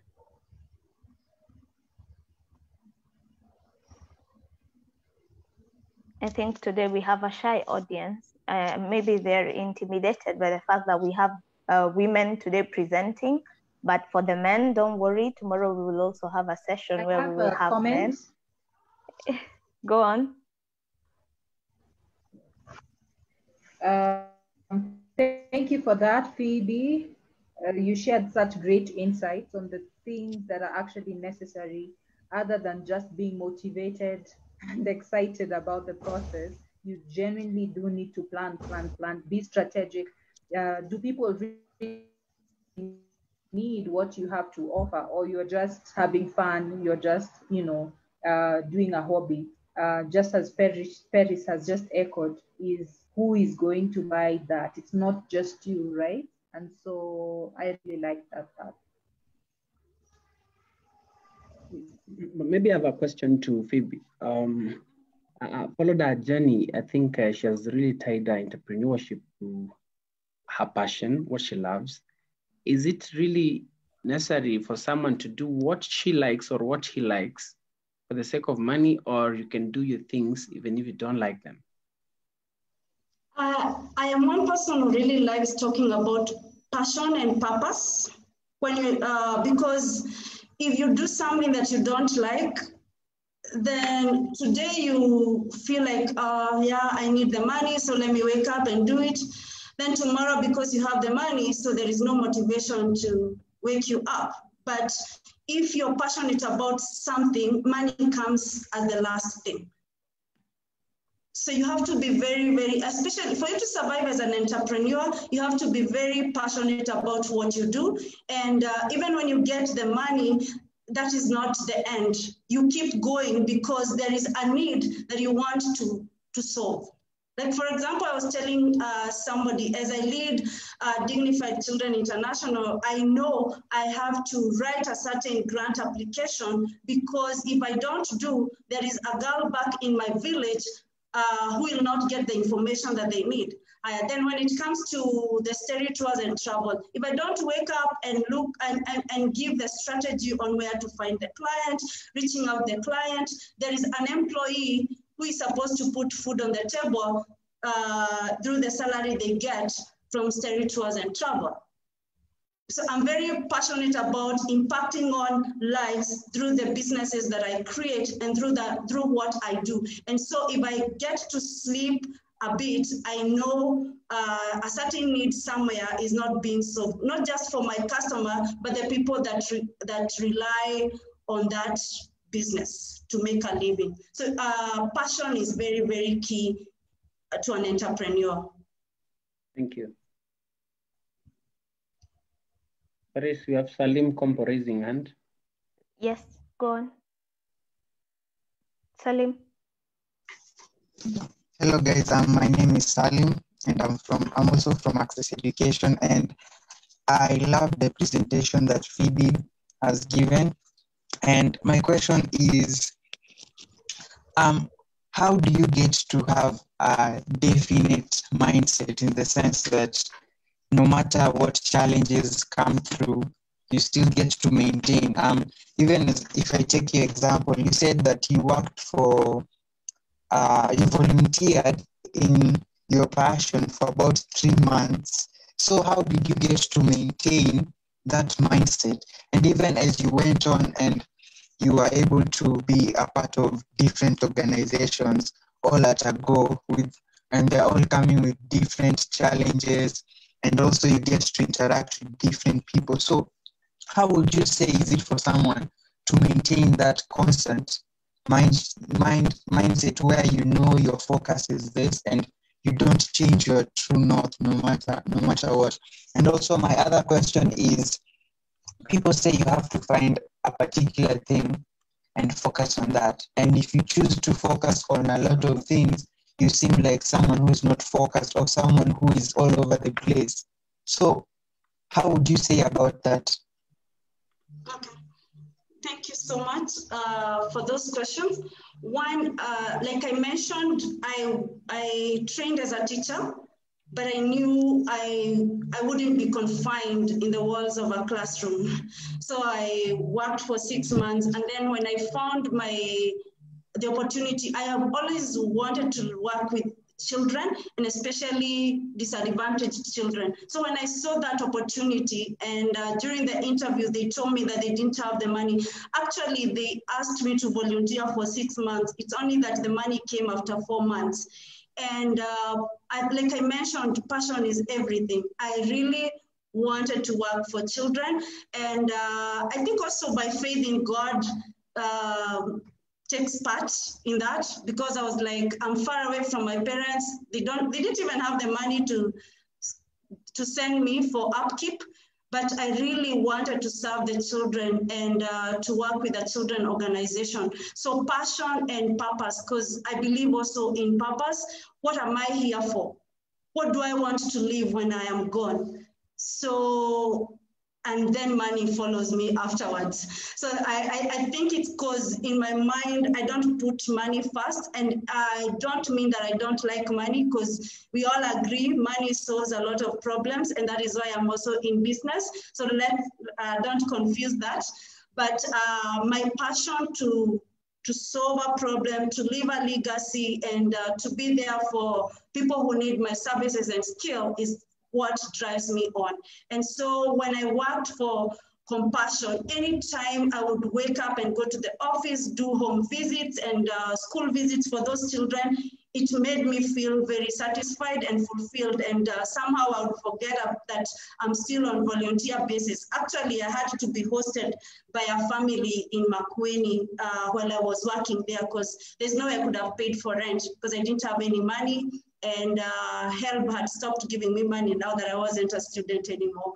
And then balancing between work and business and also the non-for-profit is something that I learned along the way. In fact, somehow I would surprise myself. I didn't know that I would do that but like I mentioned, I got jobs that are very flexible. And one thing that also helped me keep going, I was very honest with my employers. At the interview level, I would tell them, this is what I do, so that it is not a secret, so that I don't have to be hiding, oh, I don't want my employer to know that I have a side hustle to a business. I don't want my employer to think that I'm a threat. And what that has done to me, it gave me great connections, and also it built not only my career, but also my capacity as an entrepreneurship.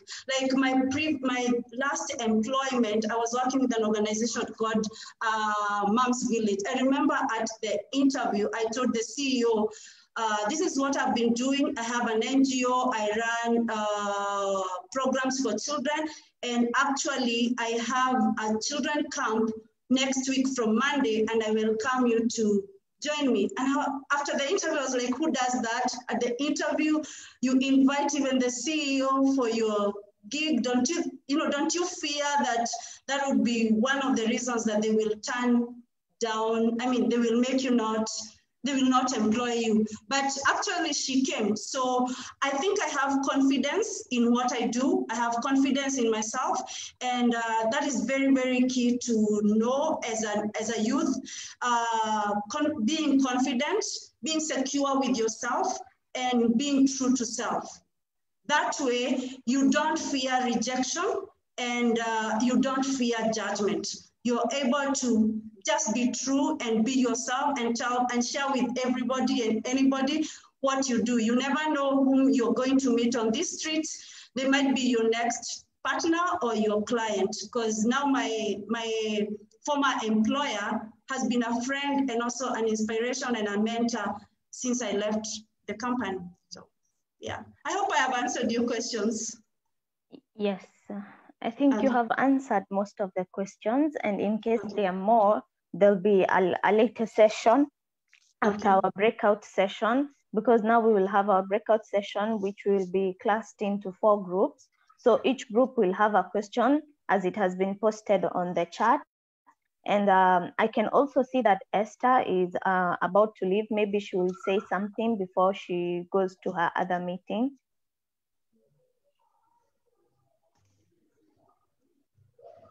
Esther?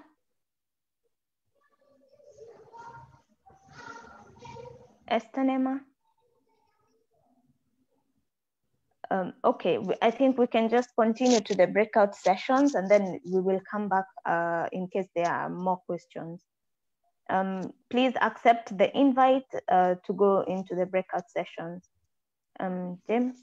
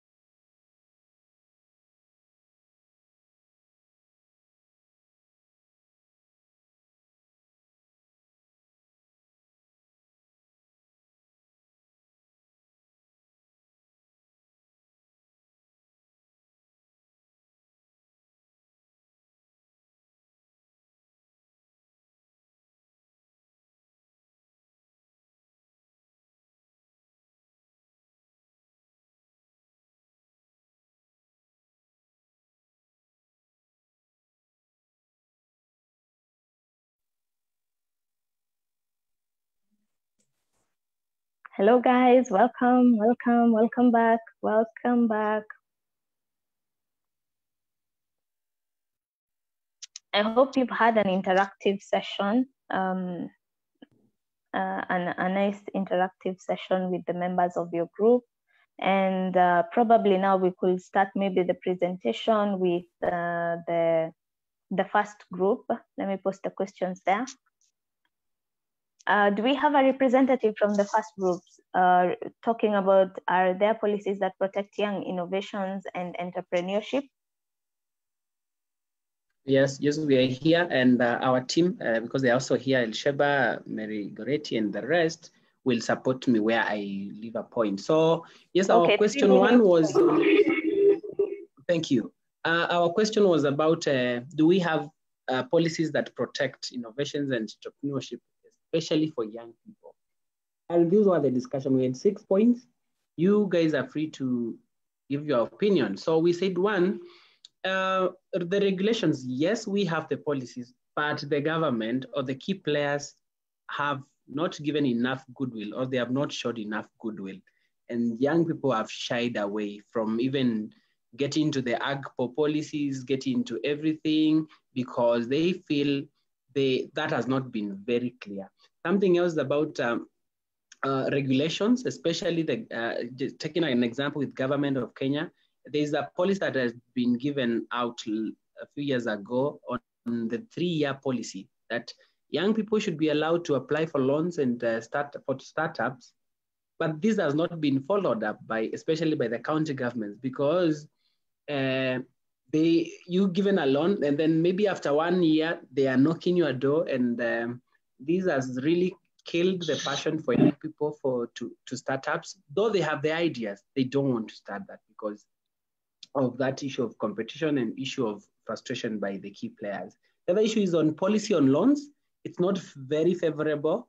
It's really so strict and so many documentation, which makes it so hard for young people to apply, especially for individuals, because it's only for groups. And many groups, you find young people, because of their nature of moving from one side of the other, you are here in Kisumu today, tomorrow you are in Kilifi, the other day you are wherever. It is so hard for young people to unite together, to form a group to get loans. So most times these loans benefit the women, because women are always there, you know? So they say, the discussion was that the policies on loans is not very good. The other one is on youth, on being role models. I think many young people who are out here doing entrepreneurship and business, they have not shown enough role model kind of tags to the others. Maybe if people are there asking, oh, how did you make this? How did you make this? We don't have fibs, like more washiras with us who can tell us, yes, start here, start there. They just tell you, know people. They just know people. So when you tell a young person, just know people or know the system, what are you trying to tell them? So that has really killed the passion for young people. And the other one is, it is also not too good enough in terms of the where to start. And young people have gone online to get loans from Mshwari branch. Today you get from Safaricom, the other day you are on branch 10,000, the other place you are getting from other place. And by the end of the day, you find someone has a loan of 200,000 and they have not paid any coin. So by the end of the day, they leave and run away. So it is also not very clear in terms of harmonization on how young people could venture into business and into entrepreneurship. It's not very clear again. And the last one was the youth, again, themselves are also not really ready to take up the challenge. We are out here crying about, let's get into agriculture, let's get into whatever. But no young person wants to get there. They say the jobs are dirty, sijui kuuza uji is a problem. So the other guys will laugh at us, and it becomes a problem. So we're saying that we are looking to the policies. Yes, the policies exist, but there are issues either in terms of the attitude, maybe of those who are in the system and those young people out here who would love to take up the challenge. That is all we discussed. Maybe if our members could add, or any other person. Thank you so much. My name is James. Nice. That was wonderful. That was great analysis.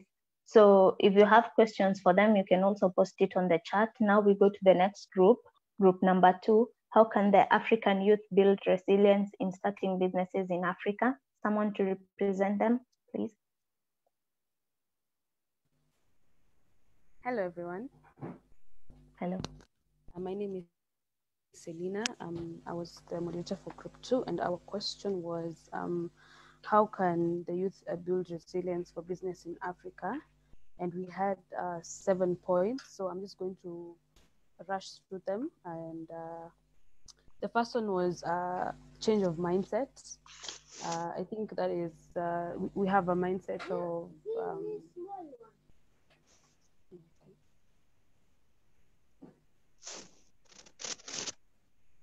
sorry for that. So change of mindsets, creating opportunity for others, that even when we get into business, our duty is not only to build kind of wealth for ourselves, but also to pave the way for others to start up. Another one was being open-minded and being willing to learn, kind of getting into opportunities of volunteering and internships. Have mentors in that field, people who you can ask questions, people who you can learn from their mistakes. Do not be afraid to start, no matter how small the capital may be or how small the idea might seem. And also do not be afraid to stop when something is not working. Build stable networks. Have a good team, people who you can ask their honest opinions about your business, about people who you can loan money from. Have focus groups. Be ready to adapt to market changes and adjust. Yes, that's what we shared. Wow, that's nice. It's all in the mind. It's all in the mindset. Don't be a prisoner of your thoughts and ideas. For the Group 3, what avenues of funding do youth in your country have in order to start businesses? A representative, please. Okay. We came up with a few. One, customer deposit. You can use that as capital. And that one I can say yes, because it also worked for my business. Service business, you don't offer the services until somebody makes a deposit. So it's a business that you can start with very little or no capital. Because if people want a ticket or they want hotel booking, they have to make a deposit.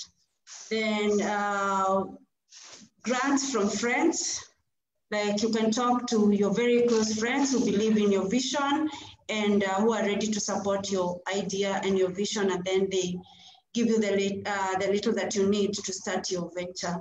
Then also partnerships. You need to get somebody that you have the same idea and you can work with, and someone you can trust, and then you put together the little you have. Then also investors, you can pitch to investors. When I was employed, I would attend so many meetings in NILAB, Meta, Nairobi, Growth Africa, and where I met so many youths pitching their innovations to investors. And in most cases, most of them would get funding, or rather the seed that they needed to begin their businesses. Then also employment. If you have such a big idea and it requires a lot of money, you can get into employment as you plan your exit. Then there is also side hustles, like commission-based hustles. There are so many businesses that require people to market their services and their products, and you can do so at a commission. Then there is the youth fund, where you form a group and apply for the youth fund. I've seen people who have benefited from the youth fund when they come together as a group. The only limiting factor is that formation of a group. Then also loans with low interest, although I don't quite advise on loans, because you're not sure. This is a startup, it's at the beginning, you don't know whether it will kick out, and then you'll start running around to pay the loan, and it might really discourage you and take a toll on you. But an alternative is stable banking, where you come together with people and you give money every end month or every 2 weeks, and then you can borrow from that. I've seen youths and also women back in the village, and they contribute as low as 800 shillings per month. And then those groups, they tell you this is the amount that you can borrow in a month, and you can borrow as much as 50,000. And with 50,000, you can do so much. You can start a good business with 50,000. Yeah, I think that's all we had from our group. Nice. I like the fact that you have highlighted a lot of sources of finance. For most of you who've done probably finance, you can understand the role of venture capitalists in this kind of things. And I can see several comments. One comment here about someone saying the loan, you'll have to repay it back, and probably you're not sure if it will generate sufficient income when you have your startup. And this could be true. There are those that have prospered from loans, but you must really have a defined business plan which you're sure is going to make the kill for you. For the group 4, are the youth ready for entrepreneurship and farming enterprise? Can we have the representative? Hello guys, my name is Ife, and for our discussion question was, are the youth ready for entrepreneurship and farming enterprise? We came to the conclusion that yes and no. Yes, in the sense that there are those youth who are ready and are equipping themselves with the necessary knowledge and resources to do entrepreneurship. And there are also those youth who are ready to branch into entrepreneurship and the farming enterprise, given that they are given the required resources. No, in the sense that the youth fail in terms of they lack mentors, and they also lack a clear vision on what they want to do. Some youth usually jump from business to business depending on where the money is. That was all.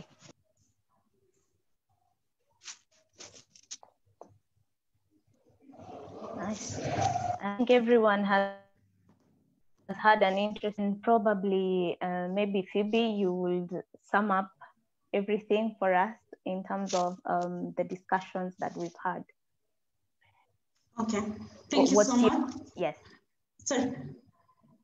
Okay, thank you so much. I have learned so much from each and every one of you, and I would call such events or such platform my happy place, because I always love being from teenagers to the youths. That's where I get satisfaction and motivation, and there is so much to learn from you.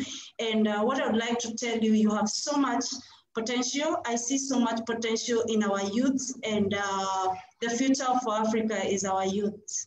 And so don't shy away from asking for help, for support, and for mentorship. The people that you look up to and you see like they have made it and they are very hard to reach. You just need to believe in your idea and also be confident, because I'm one person who believes there's no one who is not approachable.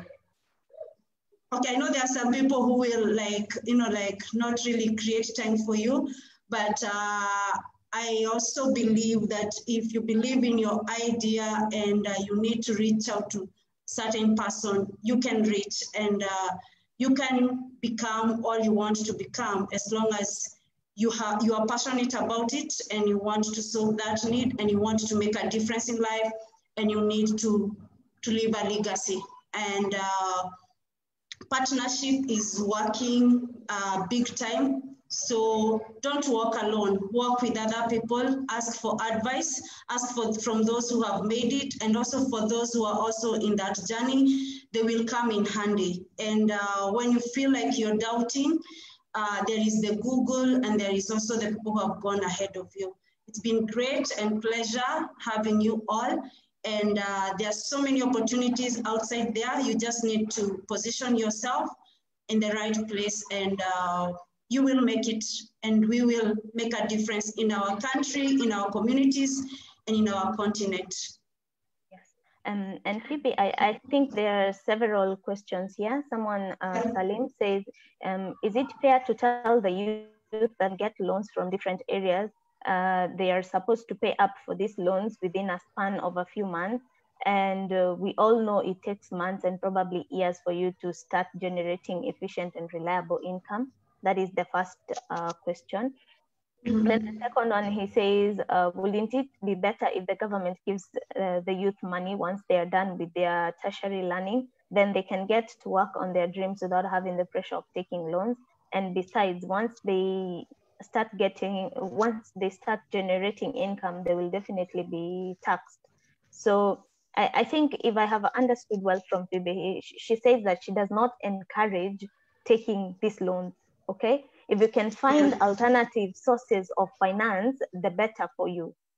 But just don't get financing without an idea, because you can have the money, but if you do not have a viable idea, we are not able to understand the lifespan of your business structure or your business idea. So it's doomed to fail. So that's why you find that for those who study venture capital and analysis, you realize like most of the startups, only like 3% see it through to the last stage. 97 of them fail. Why? Maybe because of lack of proper planning. Secondly, motivation, which was highlighted, I think, both by you and by Esther.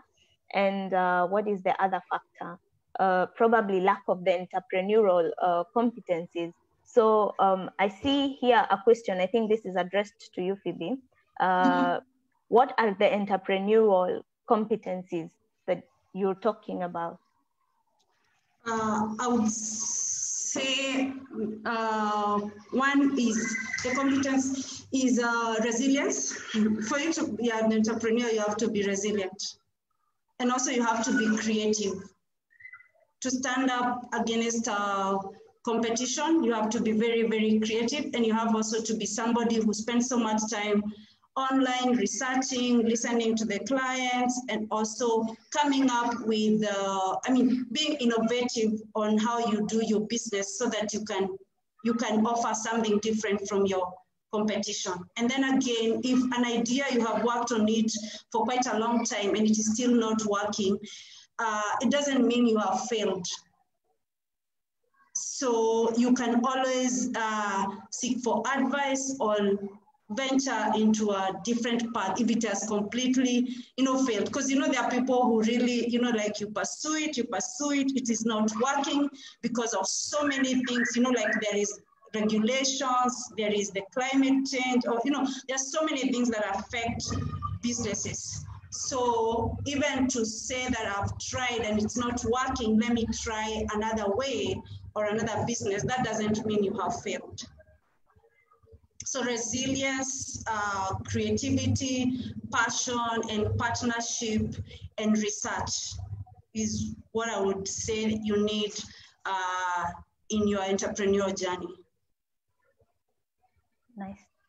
Any other question, comment? I don't think there is any. So maybe someone from Africa for SDGs will say something before I close. So my name is Paris Francis, and I would like to thank all of you for joining this session. And tomorrow we will have another session on climate action with regards to youth and Africa for SDGs. And I would like probably to close by giving a quote from a lady called Jessica. And she talks about entrepreneurship. And in one of her speeches, she said that you have to see failure as the beginning and the middle, but never entertain it as an end. So you have to have that strong personality and stature to believe in something and see it till the end. So thank you, Phoebe, for being with us. We've enjoyed the session. We've learned a lot from you. And I hope we've been able to pick one thing or another. And I hope we will not be the people that just come here and discuss. We will take this onto our hands and get our hands dirty out there. And thank you to Esther also in absence. She had to run for another meeting. So thank you. Someone from Africa for SDGs, please. Okay, thank you so much. Really, whatever you guys have discussed was really awesome. I think so many young people right now can benefit from the information that have been given. And I really appreciate Phoebe for the advice and everything that you also for me, I always think I've been told that failure is just I don't know how your life will be. I want to thank every single person for joining us. Tomorrow we'll be having another one on youth and climate action. So I really hope that everyone is going to join us. I want to thank also the speaker of the days. I want to thank you guys. It was awesome. I really appreciate. And every young person who is here, please take the advice and also take the challenge, and also be ready for the journey, because the entrepreneurship journey is very lengthy. And there's no difference. I say there's no difference between an entrepreneur and a person who is in prison. Number one, the system is against you. There are so many rules that are against you. And number two, you have to work and make decisions every single day. So I really appreciate Phoebe. I really appreciate Paris for your work. And I thank you all. And I think we'll meet tomorrow. Thank you. And have a nice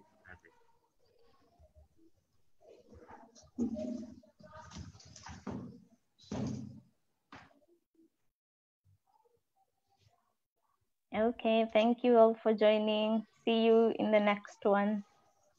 Okay, bye. Thank you. Bye. Bye. Bye.